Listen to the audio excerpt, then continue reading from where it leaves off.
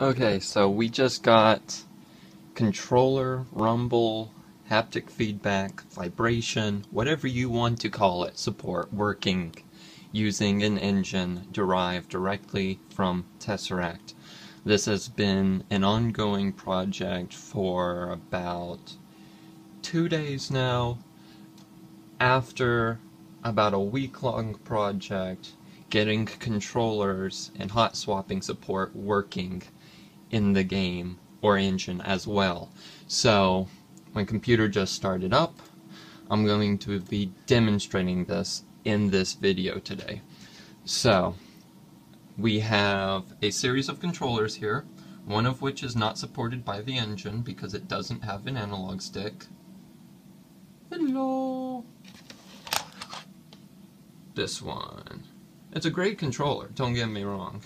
Just my first controller, but for first-person shooter games you can see why this one just might cause some trouble. How am I supposed to look around? Maybe these 4 buttons right here. Whatever. I've got a PlayStation 3 USB third-party controller. I've got a Sidewinder Microsoft controller. I mean, look at that thing. It's like an alien.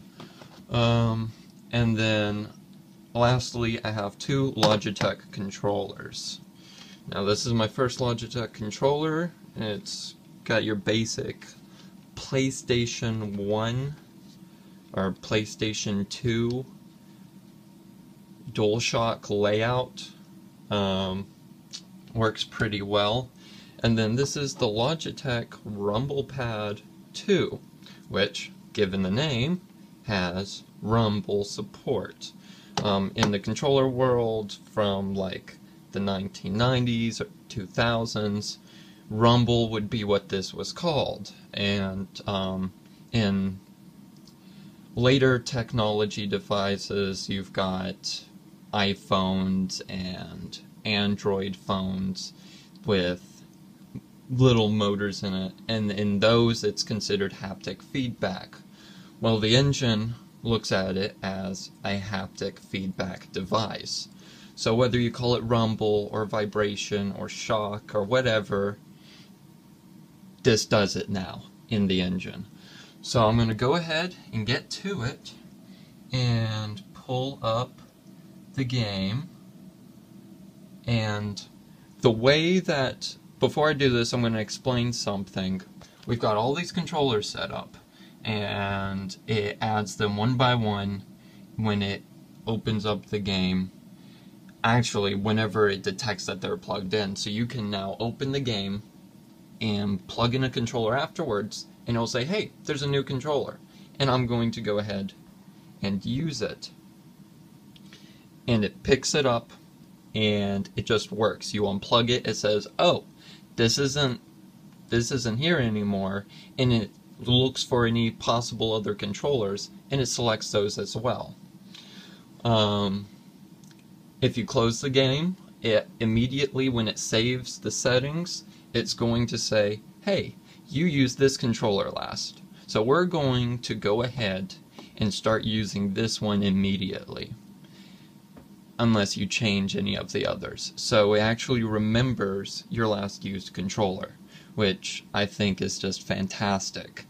Only took about an hour or so to implement, because the SDL library is kind of a completely different language. So if you've made it this far, don't worry, we're getting into it now. So how it's going to work is I'm going to open it, the game's going to load, it's going to go through that process I just described and load this controller, and when it does, it's going to test for haptic feedback support. And how it does this is it looks for haptic feedback devices, which this is, it makes sure that this is one of them, and then it opens the feedback device for use. So it's going to it's going to connect to the motors, and then it's going to run through a series of 2 tests. A simple rumble, which is just a very short vibration, and then a 50% strength rumble for 2 seconds, which is a little more advanced in the code.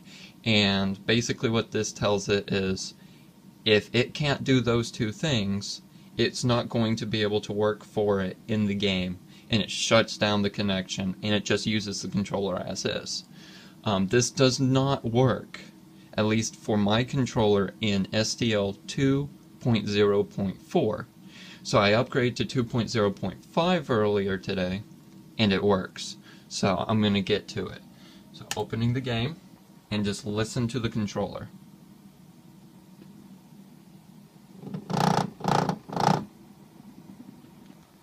So you just heard that. So I have a haptic test here. So go ahead and open up the console, and I'm going to type in haptic. That's haptic setup, which it just ran, and haptic test. When I hit enter, it's going to go through a series of completely customized rumbles or vibration feedback. Here we go.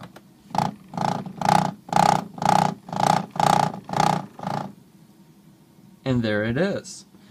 I'll go ahead and just demo some of the controls. So as you can see here, the mouse cursor is moving. Now, this is being moved with this analog stick. Well, it works with any analog stick that shows up as an axis now. So you can use whichever one you prefer and feels best.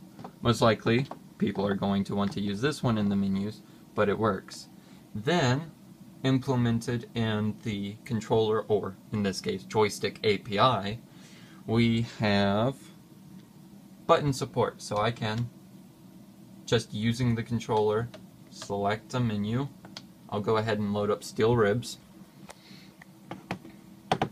Alright, so since I am trying to hold the controller and film at the same time, I'm not going to be able to show everything at once. So here we have standard moving. Woo! And this is all using the controller. Then we have crouching, zoom. We have edit mode. Though that may not be an actual in-game feature. That's just for testing edit bindings and how a controller might work inside edit mode, which will be another video. We've got, let's see, I'll just try to set the controller on the ground. We've got looking, so it looks around. We have different sensitivities for each FOV, so at max, this is how fast that rotates, at max, that's how fast that rotates.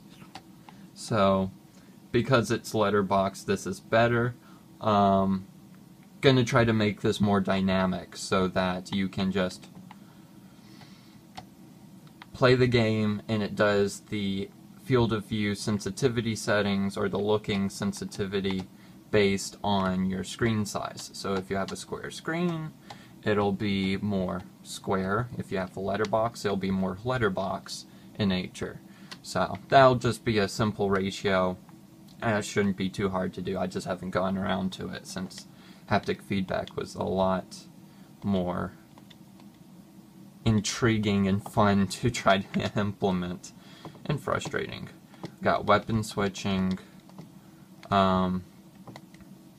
melee, firing, basic modes. We got jumping, clicking the looking analog stick, and we've got melee clicking the moving analog stick.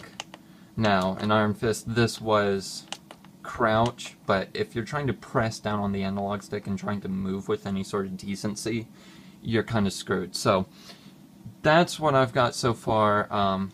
Bring up the menu using your standard menu button, and press and hold on the, I guess, guide button was what it would be called for some Xbox users.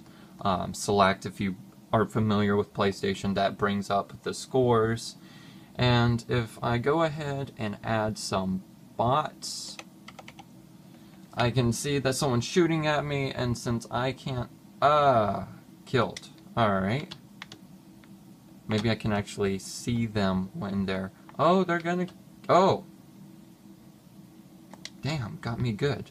Alright, oh, wow.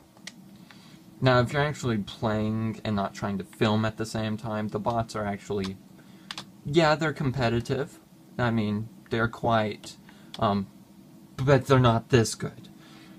I'm just really bad right now because, well, let's face it, playing a game with one hand on a gaming controller, that's just...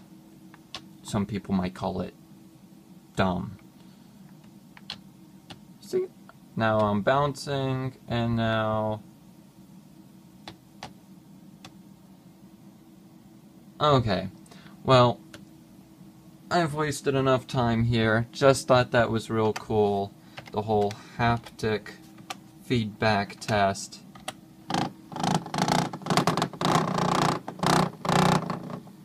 That's just great. That's just great. So when you're landing and the screen shakes, when you're near a bomb and the screen shakes, when you're doing something that impacts the player, we'll be able to send feedback to a controller and just increase the immersion just that little bit. I'm looking really forward to it, and hopefully I'll be able to demo another video with it actually in action. But for now, I guess I'll see you later.